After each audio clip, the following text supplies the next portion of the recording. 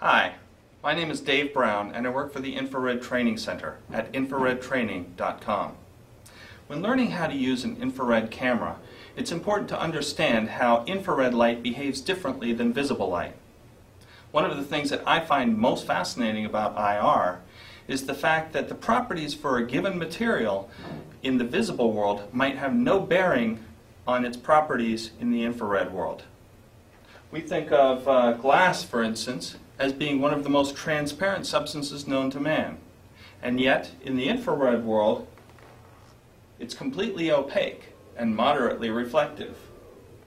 A material like germanium, on the other hand, which is a semi-metallic substance very similar to silicon, is completely opaque in the visible world,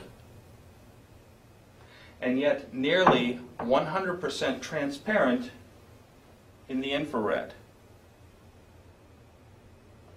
And it's for this reason that companies like FLIR use diamond ground germanium as the lenses in their cameras. Learning how to think in the infrared is very important when learning how to interpret infrared images for any application. Specifically, this visible IR paradox comes in play in a very compelling way when doing an energy audit on your house. For instance, based on the appearance of the glass in this image, one might conclude that the upstairs window is significantly colder than the downstairs, or that the upstairs window is better insulated. In fact, the two windows are the same temperature and are emitting the same amount of infrared energy. The illusion is caused by the steep angle between the camera and the upper window, which in this image is actually reflecting the sky and yielding a much lower apparent temperature.